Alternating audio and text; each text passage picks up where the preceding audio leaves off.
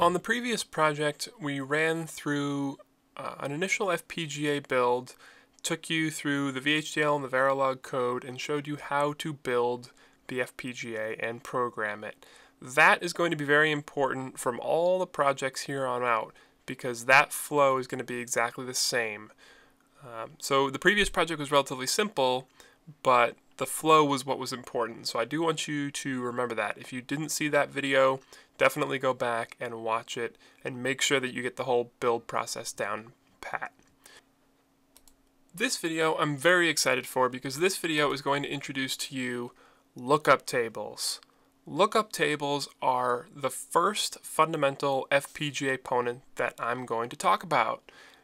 And they come into play for logic that is called combinational logic. That's the word for it. And I'm going to explain to you how lookup tables work and what they're used for.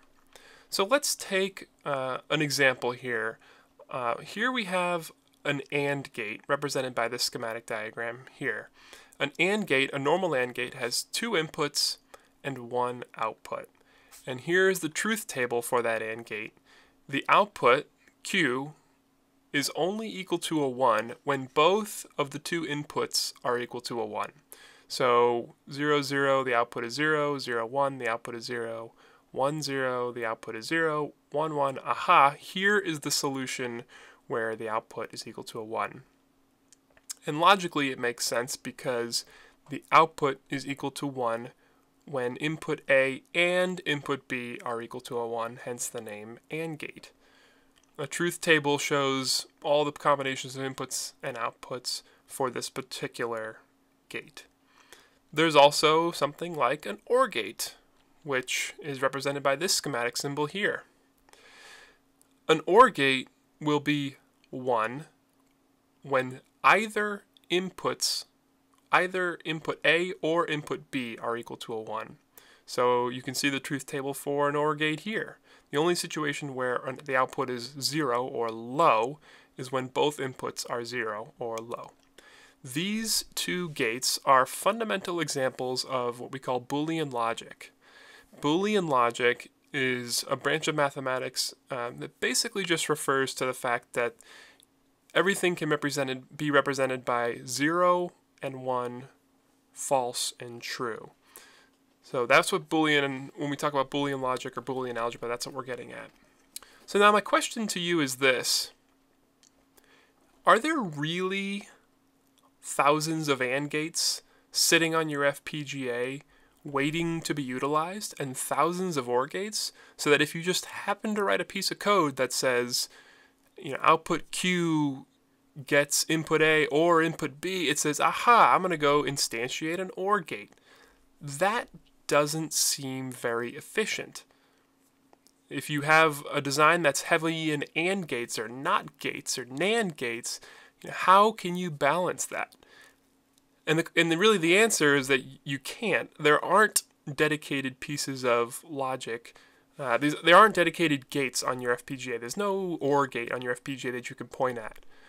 Instead, the FPGA uses what is called a lookup table, or a LUT, L-U-T. A lookup table can have a certain number of inputs and one output. So, for example, there can be a 2-input LUT, and a 2-input LUT can be implemented to create what is effectively an AND gate, or it can be implemented to create what is effectively a 2-input OR gate. The interesting thing about a 2-input LUT is that no matter what combination of inputs you give it, it can produce any combination of outputs. So it can be an OR gate, it can be an AND gate, it can be a NAND gate, it can be a NOT gate with one of the inputs that's just unused. It's very flexible. It can produce a 2-input LUT can produce any Boolean logic equation you can think of given 2 inputs and 1 output. That is important. In 1985, a 2-input LUT was cutting-edge technology stuff. Being able to have one component on your FPGA that could be reprogrammed to be an AND gate this time and an OR gate the next time, pretty cool cutting-edge stuff. We take it for granted nowadays that that's possible, But when FPGAs were first invented in the mid-'80s, that was pretty sweet. So 2-input LUTs were around for a little while, and then we went to things get more complicated and we add more flexibility. You go to 3-input LUTs or 4-input LUTs, and some newer FPGAs have even more inputs than that. On the Nandland Go board, the FPGA uses 4-input lookup tables, 4-input LUTs. So given any 4 inputs, you can produce a Boolean algebra equation that has one output. On the previous project, we tied every single LED to one individual switch. So when switch 1 was pushed, D1 illuminated. When switch 2 was pushed, D2 illuminated. On this project, I want to design some Vhdl and Verilog code that is going to use one single lookup table on the device. And what we're going to do is we're going to tell the Vhdl and the Verilog code only illuminate LED D1 when both switch 1 and switch 2 are pushed down at the same time. So what that means is that when both switch 1 is a 1 and switch 2 is a 1, then D1 can go ahead and light itself up. That effectively is building an AND gate. So we're turning our one lookup table into an AND gate. Okay? It's going to be relatively simple Vhdl and Verilog code, but I do want to show you the fact that when you write some Vhdl and Verilog code, you're actually instantiating a lookup table on this particular design. So it's pretty cool stuff. We're seeing how some components actually get created during the build process. I'll start with the Verilog code, and it'll be pretty short, so I'll just do that quickly, and then we'll go to Vhdl. For the Verilog code, the very first thing we need to do is define the interface for the module. So module AND gate. The interface is 2 inputs, I switch 1 and I switch 2, and a single output, OLED1. That's the interface for the module. Now again, these signals are important to match exactly what I wrote here, because these get mapped to physical pins on the FPGA via the constraints file. So definitely make sure that you type them the same way I did.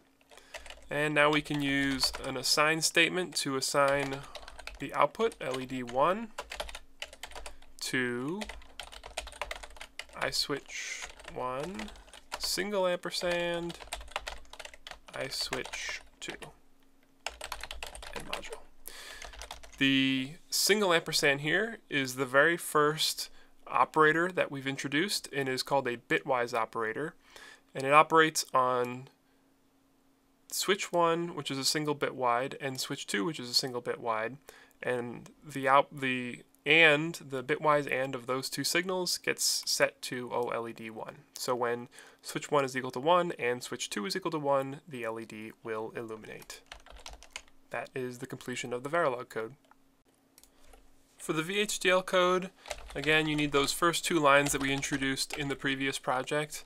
Library IEEE, use IEEE.standardlogic1164.all. Someday I'll tell you what those mean, but today's not that day. Entity and gate. So entity and gate is. So and gate is the name that we're giving it. We just called it that. And we do need to define the port for this particular entity. So let's do that. I switch 1 is the very first signal.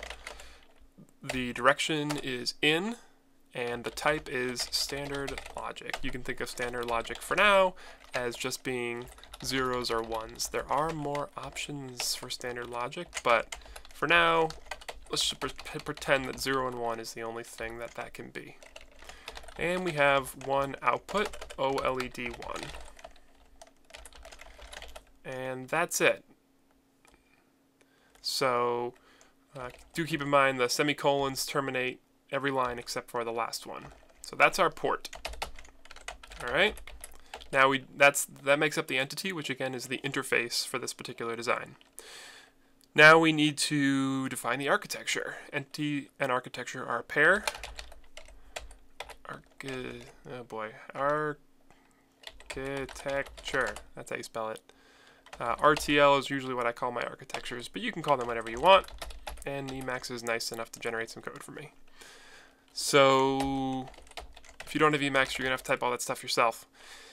But the architecture itself is literally going to be one line, and it's going to be this. It's going to be an assignment of OLED1 with the less than equal sign, which again is the assignment operator. And the way I say things like this is, I'll write it first. OLED1 gets, for the less than equal sign, I usually say the word gets. OLED1 gets iSwitch1 and iSwitch2. The lowercase AND can be uppercase too. VHDL is not case sensitive. Is a logical operator. Now this is the first logical operator that we've introduced so far. There are others, but this is effectively designing an AND gate. This is going to be creating a single lookup table and making that lookup table behave like an AND gate. So that's it. Save your file as andgate.vhd, and VHD is your VHDL file. And we're going to go ahead and go through the build process for both VHDL and Verilog next. Alright, for building the design now, you can do one of two things. You can either open the project that you created previously from the previous video, or you can go ahead and create a new project for every single design you do. I just did the easy thing, which was opening the project that we created last time. So my design file shows the previous switches to LEDs.v that we did from the previous video. I'll just go ahead and remove that and add in the one we just created. So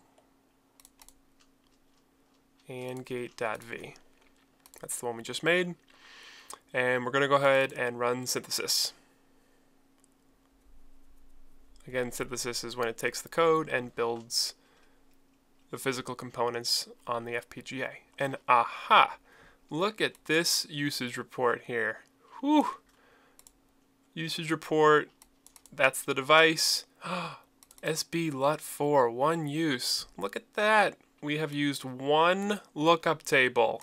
0%. It does round down. So you used one of them. There's 1,200 or something like that. So yeah, it just says that you use 0%. But that's more than 0. I don't know, it lies. But yeah, 1. Woohoo! So you have an AND gate there. So that means that everything I said was not a lie. And congratulations, you have designed your very first lookup table. Very, very exciting. Let's go ahead and run the rest of the flow so that we can get the FPGA bitmap. And we're going to program that bitmap to the Go board. I showed that in the previous video, so I'm going to skip that step and just show you the results.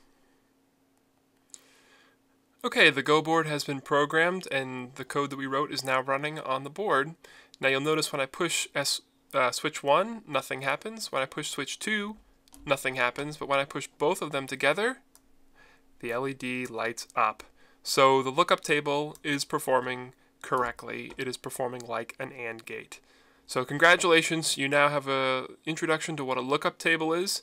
The next video is going to introduce the next fundamental component inside of an FPGA, the D flip-flop. The D flip-flop and the lookup table are by far the two most fundamental components on your FPGA.